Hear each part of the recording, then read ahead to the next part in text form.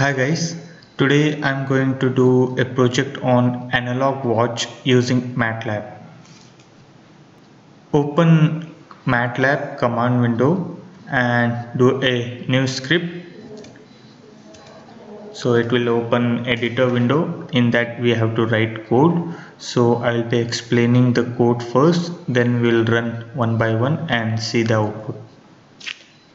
So first x equals to 0, y equals to 0, these are the coordinates, and r equals to 10. So first for an analog watch we'll draw a circle of radius 10. Then hold on is used to overlap multiple outputs in a single frame, and this is time period 0 to 2 pi, that is nothing but 0 to 360 degree, and in the span of pi by 50, that is nothing but 180 divided by 50. So we have x unit and y unit. Will in a xy direction will give the units. R into cos theta, we know the maximum value of cos and sine is nothing but 1, and minus 1 in the negative direction as well. So after that we'll plot x and y. So by this time we'll get a circle of radius.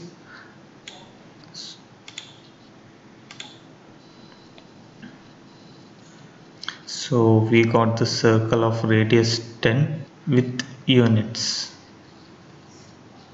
This will close and we'll go to the next part. So we have r equals to 8. So with that r equals to 10, the circle radius, we have to plot the numbers, like the number of r's 1 2 3 4 5 6 till 12.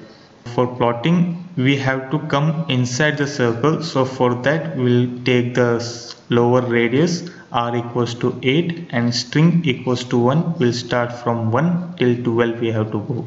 For that we have to give time period pi by 6, that is nothing but 180 by 6 from 30 is nothing but 1.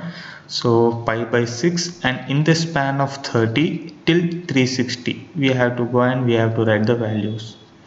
Y temp and x temp are nothing but coordinates, so we'll use once again cos and sine to locate the position. For that we have to give output y coordinates and number to string. Whichever number is there, it will convert it to string, and string position is nothing but s. So first it was 1, so we'll increment plus 1 till end. End is nothing but, this is a for loop. So till 2 pi it will increment and it will end. We'll see the output for this part of code. Run it. So we should get the output with circle and numbers entered inside this. Yeah, we got the output. So it was 1 2 3 till 12 in the span of 30 degree separation between those numbers. So we'll go to next part. So next part is very important. This is nothing but logic of clock. So what is the logic of clock? While 1, that is nothing but clock should be always running. So condition is 1, that is always true. So this is an infinite loop. It will be running on infinite loop, and c is nothing but clock. When we give clock as a function, c is nothing but clock as a function, it will take the system time, date, all the data will be stored in C. So after getting those system time, we have to give minute and second information. What is the minute and second information? We have to load into minute and second. After that, if C11 is greater than C12, our condition is this one, C11 minus 12. That is nothing but the AM PM we can denote with this. Similarly, if this condition is not met, then hour is in between C11. Similarly, for minute we have to do round off, and seal is nothing but the round up to 12, that is nothing but minute divided by 12, and theta hour into pi by 6 plus minute 1 into pi by 30. These are the logic. If you need the detail of this logic, you can comment your email ID or any queries. I'll be clarifying here. We won't waste much time on explaining this code. So in video we'll keep it short and we'll explain the output. Similarly, here we are giving out x comma y. Here we are plotting x and y. This is nothing but coordinates, and y0, y10. These are nothing but lines. I'll be showing how the lines are there. The shorter hand for hours, the longer hand for seconds, and the medium size one is for minutes. So similarly we are giving hold on that will overlap the output, and theta 1 minimum pi by 30. This will be the center. Whatever theta we have given, all the lines should start from center of the clock. For that we have given theta 1, and once again we have given y and temp.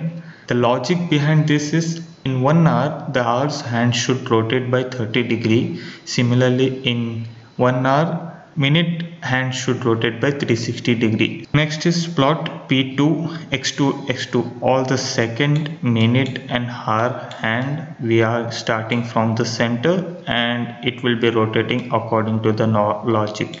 That is 30 degree per hour, 360 degree per hour, and 3 seconds is 1 second. For 1 second we can use this function pause 1. Pause 1, it will cause a delay of 1 second in the rotation of second hand. It will rotate 1 by 1 for 1 second. The inbuilt function we can use for the movement of second, and according to second we can use minute hand to move. After 360 rotation of minute hand, 130 degree rotation will be done by hour hand. The same, we have to delete whatever plot was there each and every time in a loop, so that the next time the new location will be added. The same way I will show you the output by running the entire code. So this is our output. You can see hour end, and this is our minute end, and this is the longest one is second end. And to verify the time, we'll see the system time. That is nothing but 4th May 1638. 1638, here we have subtracted 12, so that is nothing but it has to show 438. 438, you can see 4 is here, and near 35, 38. Here in system there is no seconds, so when it rotated to 39 it should complete 12, and it's 39 here. Similarly here also it's 39. So with this, in figure window there is different data you can enter. So insert legend or insert color bar. If you want to insert, you can insert color bar.